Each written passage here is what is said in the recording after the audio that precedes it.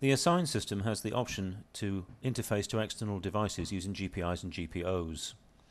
GPOs are configured by clicking Settings GPO, and up to 5 buttons can trigger any GPO of the 24 available. These button presses can be combined. GPIs are set by clicking Program Buttons, selecting a key, choosing the trigger and saying OK. Once the panel is configured, we have a mapping screen, View GPI GPO. This shows the allocation of GPOs to individual button or buttons, and also the GPI allocation to button or buttons.